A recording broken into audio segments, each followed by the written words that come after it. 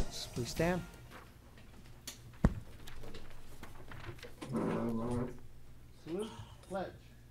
I pledge allegiance to the flag of the United States of America and to the republic for which it stands, one nation, under God, indivisible, with liberty and justice for all.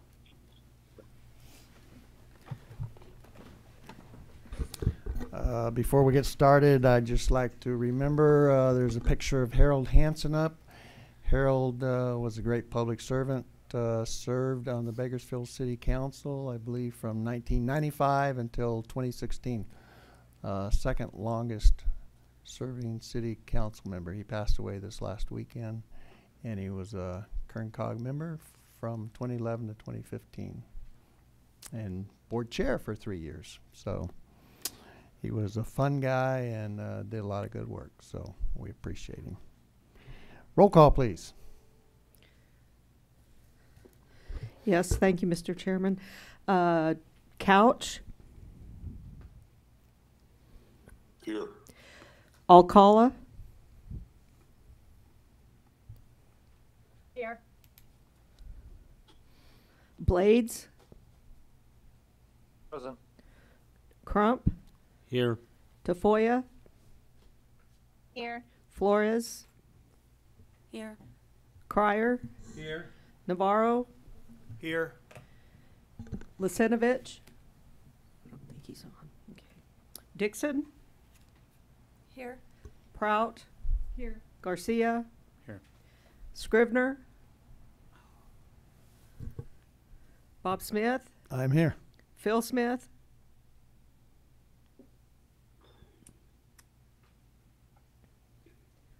Trujillo.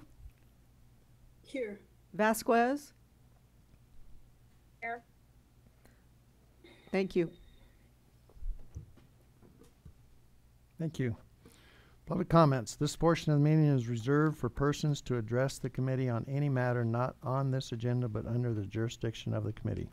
Committee members may respond briefly to statements made or questions posed. They may ask a question for clarification, make a referral to staff for factual information, or request staff to report back to the committee at a later meeting. Speakers are limited to 2 minutes. Please state your name and address for the record prior to making a presentation. Do we have any public statements? Online?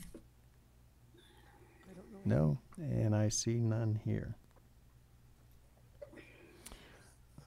Special action item, Assembly Bill 361, authorizing teleconferencing under certain conditions. Ms. Napier.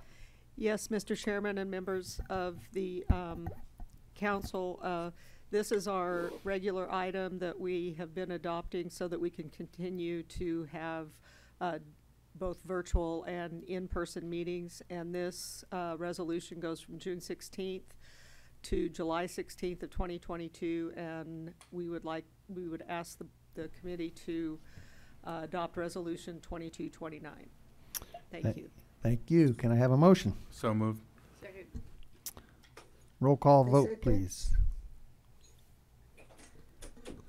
Couch. Yes. Yes. Alcala. Yes. Blades. Aye. Crump. Yes. Tafoya. Yes. Flores. Yes. Cryer. Yes. Dixon. Yes. Prout. Yes. Garcia. Aye. Bob Smith. Yes. Phil Smith.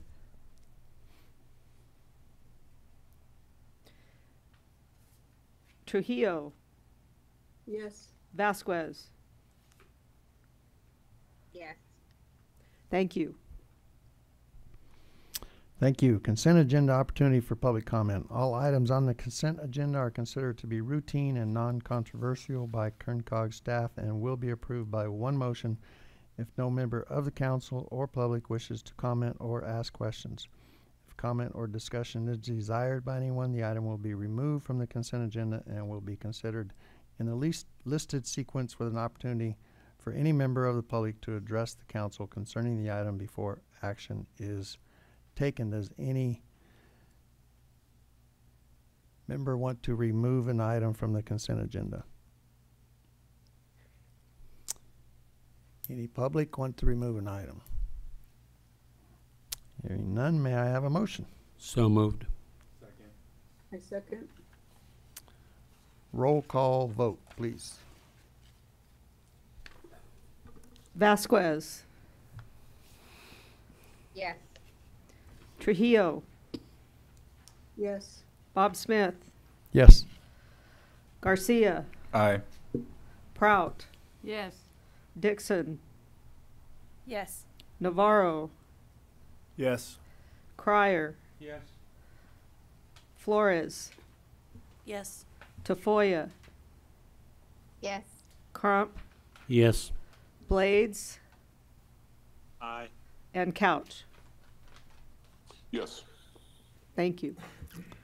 Thank you.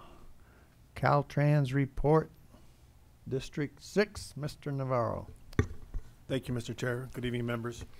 So I want to give a couple updates on a couple of funding opportunities. There's kind of unprecedented funding available for the federal programs. And so a couple we're kind of highlighting, and last month, we talked about the reconnecting communities. Just to give you some timelines. So that notice of funding opportunities expected this summer.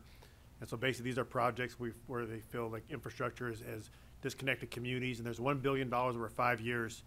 And so the reason I want to report these timelines before the NOFO is because for Caltrans-led projects, and we've been asked for each district to come up with 2 infrastructure projects and 2 planning study projects, which are both eligible under this program to give to headquarters, and they'll be vetted by headquarters. I guess they'll select the most competitive ones. So we're actually reaching out to our partners. I'll be making sure my staff's reaching out to your teams if they have any concepts or ideas they'd like us to look into. But like I said, we're limited to 2 infrastructure and 2 planning, and we have to do this in short turnaround. So we're being asked to prepare intake forms, and this also applies to any letter of support you may want for your agency for maybe a project you're doing off the state system. We have to do that by June 30th and provide basic project information for it to be evaluated. The other program I wanted to highlight is the Safe Streets and Roads for All grant program, another federal program. This one has $5 billion over 5 years, so a lot of money available. That application due September 15th. And so this one, the state's not eligible for, but we are encouraging our local partners to go after projects, where they have, safety or incident issues. And the reason I stress this is because if you want a letter of support for Caltrans, we have to do the same process, intake form, evaluate it.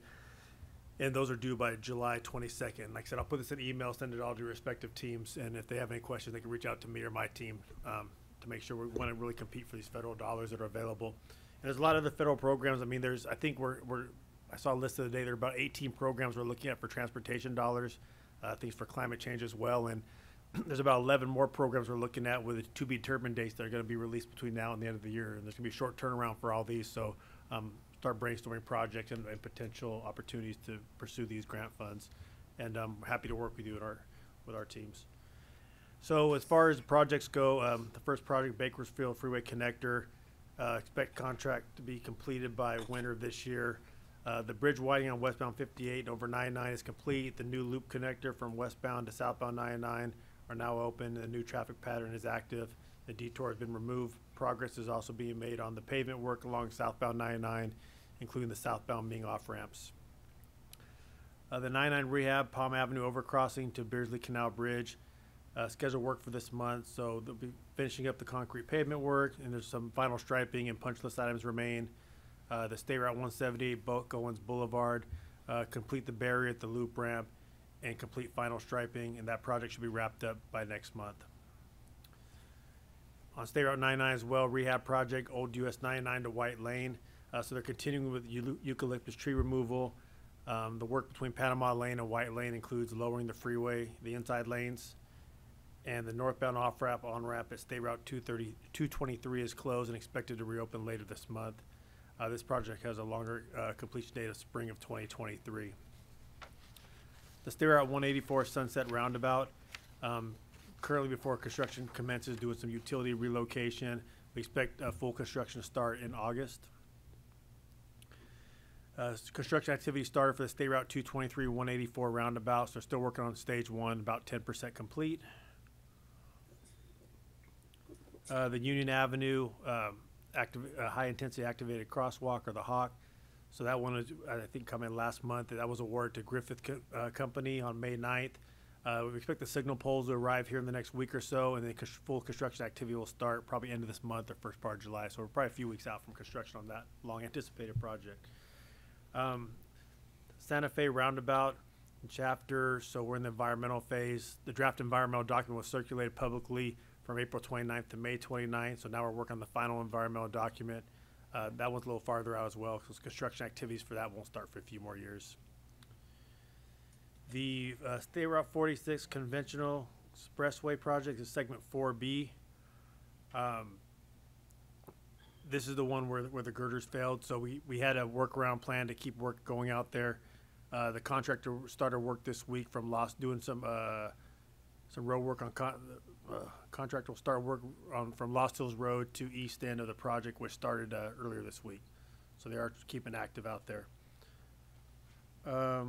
And then lastly, the State Route 46 4C segment. This project currently in design phase. The project plans are with the office engineer, and right-of-way acquisition is underway. We expect to have this project ready to list for advertisement next month. And that completes my report. I'd be happy to answer any questions.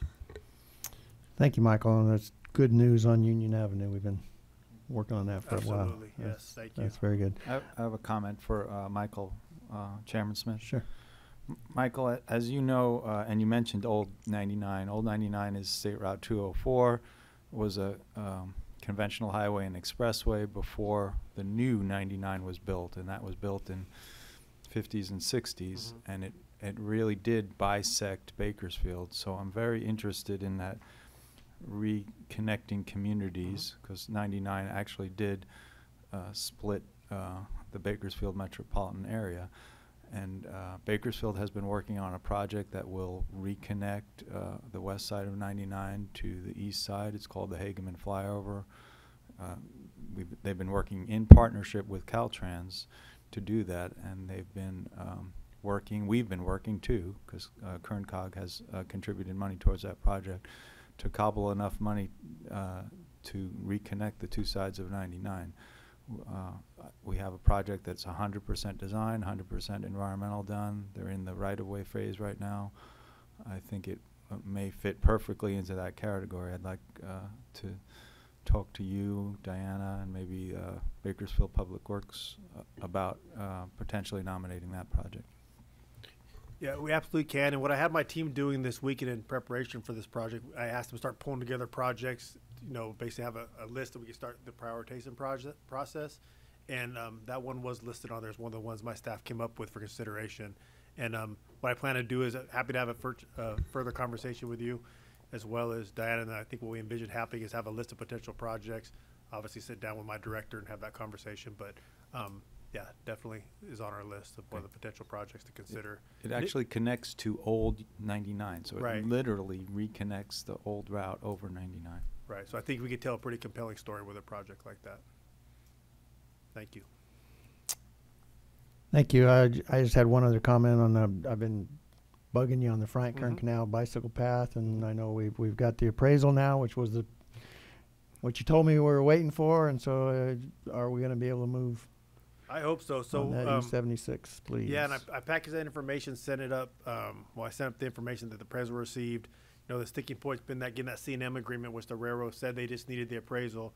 What we did in advance of this, probably a couple weeks ago, our local assistance team, we packaged that, sent it up, just basically waiting for that one paper to insert. So we have a placeholder in the queue already. So like I said, I think it's really just contingent on trying to wrap this whole C&M thing up in the next, hopefully, however long it takes the railroad. But I think that's our critical path still. But be assured, like I said, it's already been submitted, so it's been in the queue for at least a couple weeks now as a placeholder. Okay, appreciate you. But Keep yeah, an eye on we it. try and yeah, have someone fully assigned to doing that. Yeah. He's been following up on a daily basis. So I think and the help from your team in the city and you know, Director Hakimi pushing on that has helped move this problem. But that's kind of the tool we need to get things going to just to secure that up. But we have been having parallel conversations with our headquarters right away, folks, if there's any possibility for a workaround to accelerate even beyond that point. But I think once we have that piece of paper, then it's fully in the control of my shop, where it's just inserting a paper and we're signed off. Okay, So, thank you. Any other you. comments for District 6? Mr. Chairman? Yes. Yeah, I had a question for Aaron, and that is, the first program was described there, the federal program. Would any of those segments of road that we were looking at in the rural highways be good candidates for that? Supervisor Couch, my understanding of the program, and I don't have 100% of the details, it is geared towards freeways that are fully access controlled, that literally bisected communities. Most of the highways that go through our rural communities are not freeways, and you can still cross them relatively easily. That's my understanding, but I will look into the program further. So, for example, Lost Hills or something, 184 goes through Lamont, 223 goes through Arvin.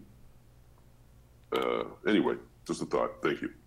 I have, thank you, Supervisor Couch. I have one more comment, Michael. On behalf of Wasco, I appreciate your help in delivering those two projects in Wasco. I was going to mention it a little later, but I will mention it now. In the board folders tonight is the Caltrans delivery report. You know, I report to you every year on how we do on delivering our federal funds for the year. Currently, Kern COG is third in the state at 78% delivery. If we can collectively, Michael, deliver the two Wasco projects and the two Bakersfield projects, we will be at 106% delivery, helping the statewide average of delivery and moving us from third to second place. So we appreciate your help on both the Bakersfield projects and the Wasco projects. So if we can deliver all four in the next month, it will move us from 78% to over 100. Thank you. Any other comments for District 6?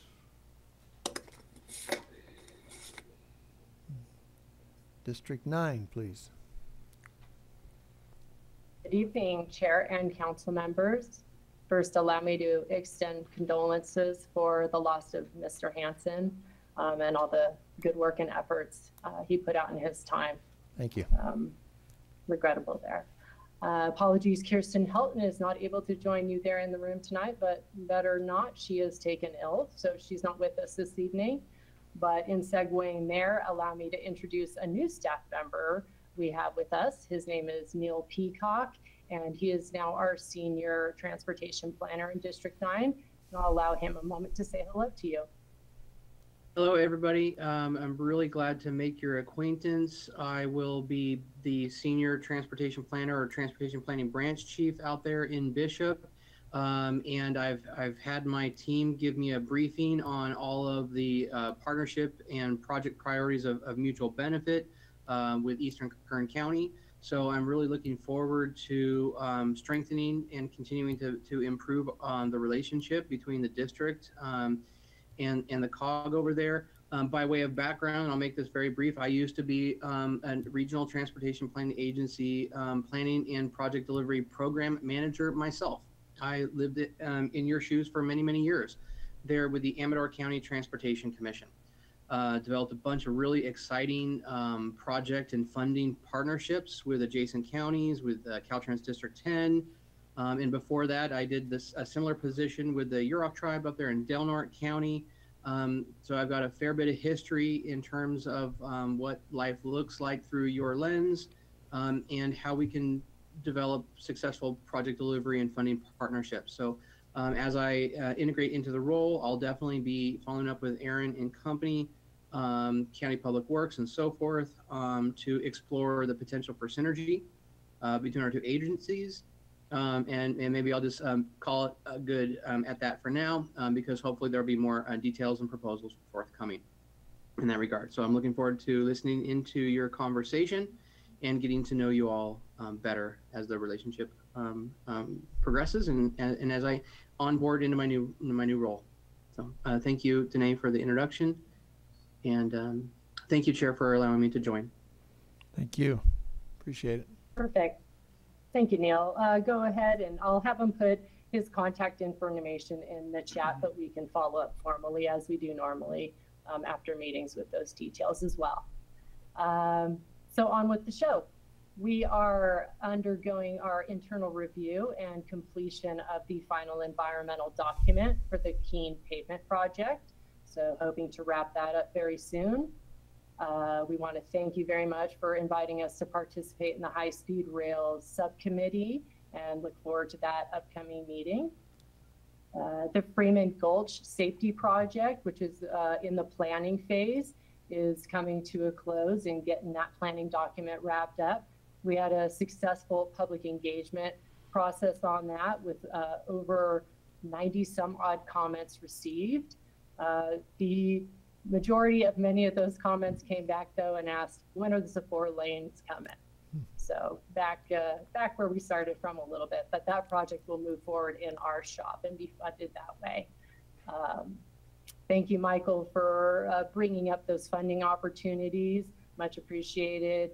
I was also going to mention that Reconnecting Communities program, and I know Michael's going to send out an email, and certainly Neil and Catherine Carr in our group will also follow up, but certainly reach out to us if you have any thoughts or ideas. I'm going to also throw the link to it in the chat, so if Mr. Couch or any others want to kind of get a jump on it and start looking at it, that link will be there for you. On to construction updates. The Rosamond Mojave Rehab Project is trying to wrap up still. Both northbound lanes are open. All ramps are open through the project area, and work has now resumed on that inside southbound lane. Speed limit remains 55 miles per hour through the construction zone. On State Route 178, some utility work is going on this week. 6 a.m. to 6 p.m. at 2 locations between Easy Street and the end of Canebrake Creek Bridge, and the other between the junction of State Route 14 and Red Rock Inyo Kern Road in Inyo Kern. Drivers may experience delays up to 20 minutes. And just a precursor for next week, a potential 15-minute delays out there. There's going to be a Ransburg guardrail repair project going on 395. half a mile north and half a mile south through the Red Rock Ransburg Road. And crews will be repairing guardrail in that area. So again, one-way traffic control may be warranted, 15-minute delays anticipated. That concludes my report this evening. If you have any other questions or comments, please. Any questions from members? I have a question. Yes, Kyle Blades. Go ahead. Yes, Kyle. Oh, sorry to interrupt, but I'll go ahead since I have the floor. Danae, thank you for that. Good to meet you, Neil. I am a city councilman in Ridgecrest, California. First question, you mentioned the Ransburg guardrail repair. Since that's just right out of town, I think that you said that was going to be tomorrow or here soon. The Ransburg guardrail is actually happening next Tuesday from 8 to 3. Looks like it's just a one-day repair in that area. Okay, thank you. And then the next is a question and a comment. First, the comment is thank you, Caltrans, for all the assistance along 178 as it goes throughout town. They're always very quick to respond and assist in the medians and any other way. The question I have, I think I posed it last time, and a somewhat of an answer filtered down through the staff. That is, with the light going up on 178, that is going to allow traffic on and off the local installation. Do we know when that light is going to go live? A lot of public are asking that question. I do not know that off the top of my head, Councilman Blades, and this is, let me follow up again on that. I'm sorry if you tried to pursue an answer for that and didn't quite get where you needed to go with an answer. So again, you're talking about a light being activated on 178. That's correct. Did I get that right? Yes. You know, the road's being has a big stoplight going in. It's been much needed for a long time, so don't take it as criticism. And an answer did filter down through staff. What the answer that was given to staff at the time was that they Caltrans are waiting on SCE, and so that could still be the answer. I'm just trying to follow up. Okay, gotcha. Yes, thank you. I will. I'll follow up again and see if we have any better answer at this point. Thank you so much. You bet. Mr. Chairman, can I ask comment for Danae? Certainly. Danae, we've been talking about reconnecting right isn't the right word, connecting California City and Edwards through that service road and connection. I think that may be also a good fit for this reconnecting communities, even though it's technically not a reconnect, it's a connect. So I know Catherine and I have talked about that too. I think that we should definitely look at it for that, Aaron. Okay, Agreed. thank you. Thank you. Any other comments for District 9? Hearing none, Executive Director's Report. Good evening, Mr. Chairman and board members. I have a few items on this agenda. The next CTC meeting is June 29th and 30th. We have items on that agenda as Kern COG, and several of the cities and the county have items. So, and that CTC meeting will be held both online and in person. Congratulations to all the cities that submitted ATP Cycle 6 applications. Arvin submitted a project, Bakersfield 8 projects, Delano, Kern County submitted 5 projects, Delano 1, Taft 1, Tehachapi 2, Wasco 1, for a total of over $62 million. So good luck to all the applicants, and we will know who gets picked for the state awards in a few months, and then we will go through a process ourselves to award projects after the state awards are made.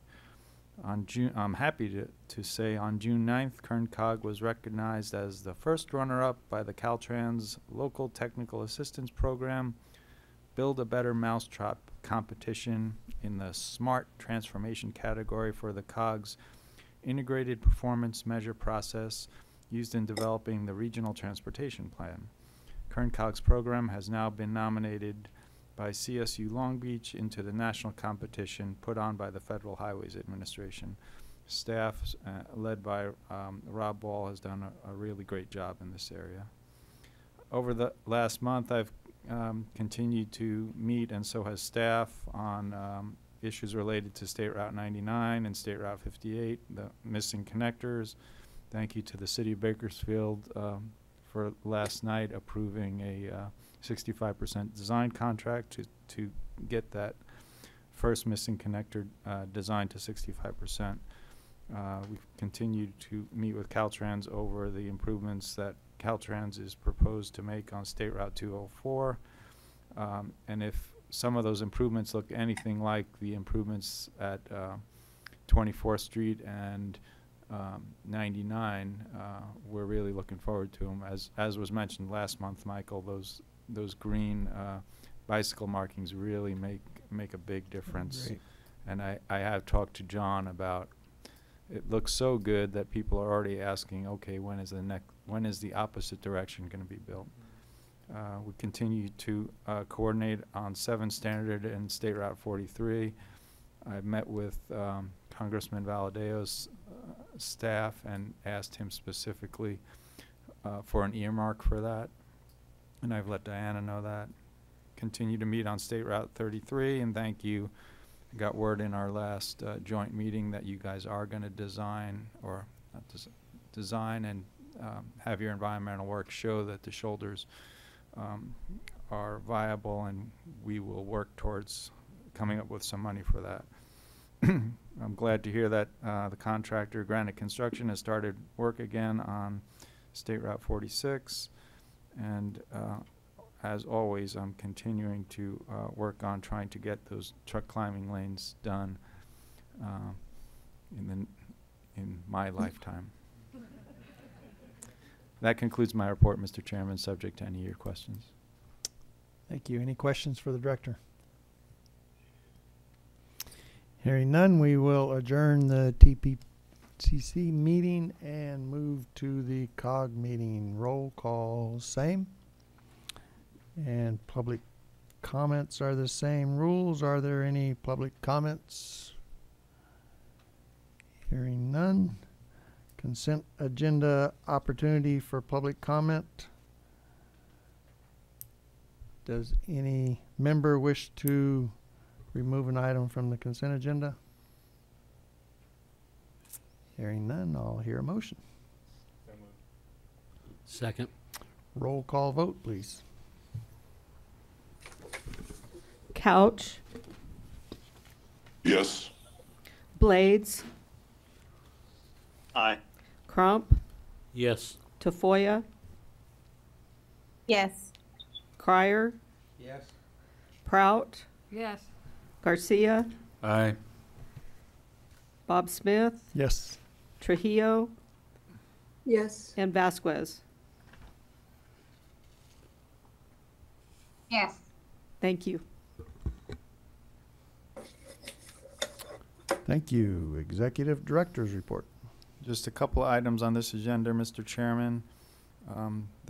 We have some upcoming San Joaquin Valley meetings on Friday, June 24th. And this applies to you, Chairman Smith, Mayor Prout, and Supervisor Scribner. The San Joaquin Valley Policy Council meeting will be meeting at 9 a.m., followed by the San Joaquin Valley Housing meeting at 10:30 a.m. Agendas will be forthcoming. Michael will send those out. And again, that was for Chairman Smith, Mayor Prout, and Supervisor Scribner.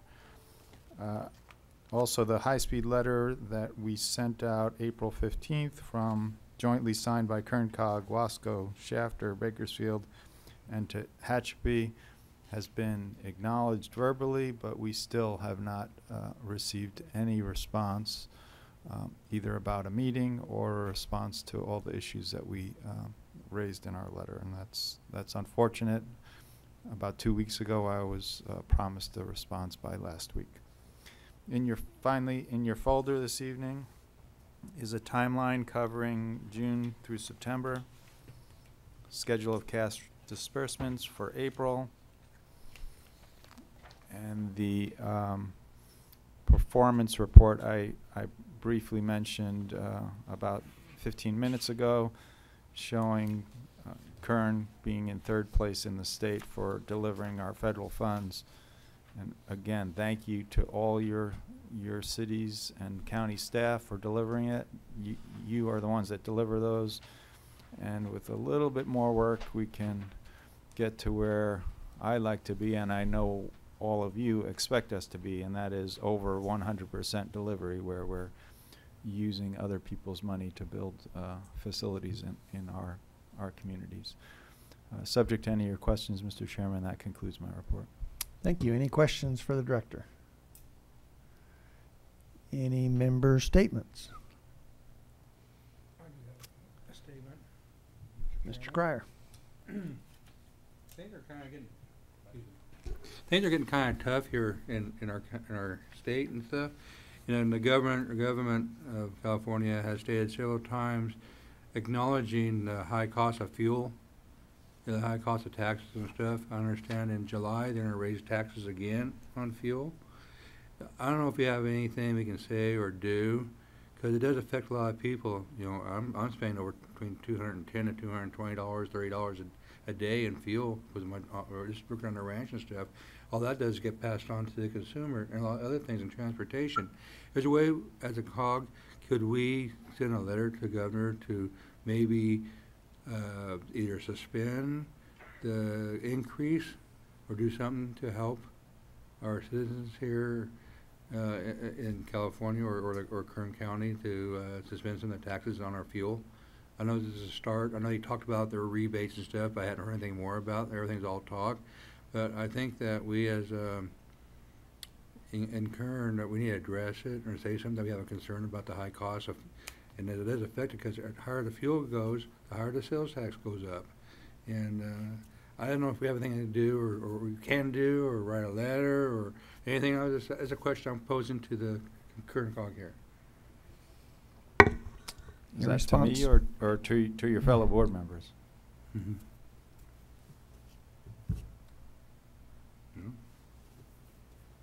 I'm sorry. What's that? Councilmember, are you asking me or are you asking your I'm fellow asking board members? Everybody, if we can, as a board, would have something we can address it to our executive director to do propose something to our state legislatures or our governor. What can they do to act upon? Because right now they just talk about it, not doing anything. I don't know how everybody else feels and stuff, but I know a lot of my constituents in Taft and also here in Bakersfield that has concerns about the high cost, because it does affect the fuel prices, our transportation costs. It does affect every aspect of our life. As energy goes up, our cost of living goes up higher. And myself, I'm making good money and gross. When it comes to my net, I can look at it and say, dang, I should be making more than that. But it's all going back to the cost of goods and cost of doing business, and it's not working out. And I just like to see what can we do as a COG, as far as all our members here. What you guys all think of it is something that we can do to address it. Is it by sending a letter or get a hold of our, or even send letters to our representatives, or state assembly, or senators and stuff, state senators. What can we do as a COG to help to address the issue that's affecting our state? That's what I have to say. I don't know what you all think. Thank you, Mr. Cryer.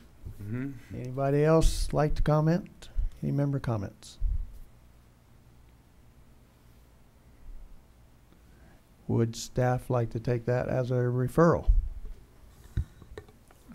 I will, well, let me say, Chairman and Councilman Cryer, I talked to our state elected officials and their staffs regularly, and my understanding is the Assembly and the Senate are in negotiations with the governor over the budget, and one of the items that is on the table is either rebate checks to car owners. I think that's been taken off the table, and the governor has proposed just sending rebates to everyone, not necessarily just drivers, but that is part of the budget negotiation process.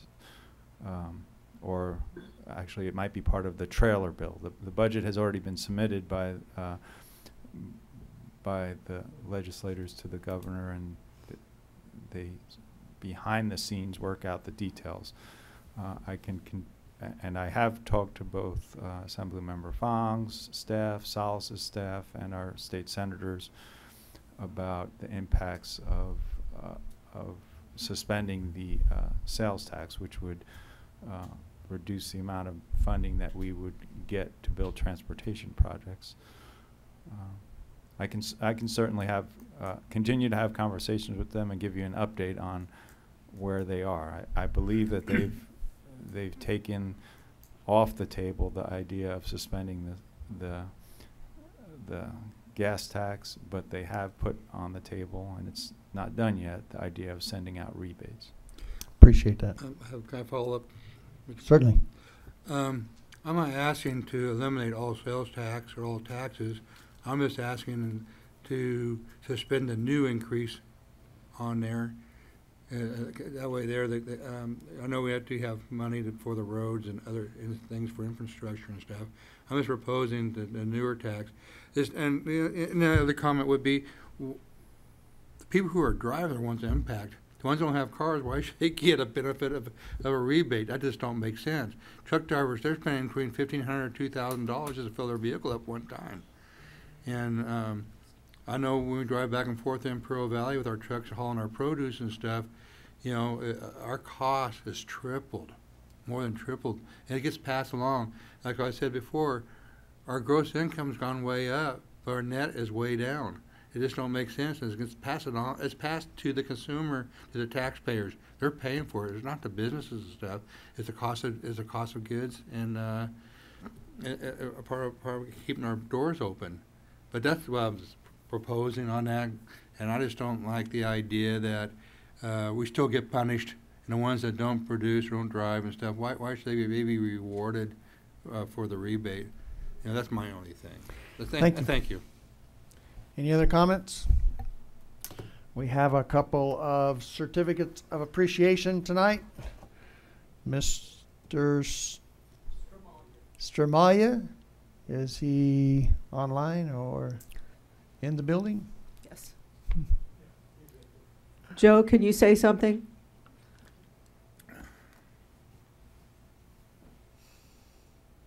Joe, can you say something? He sometimes has problems with his mic.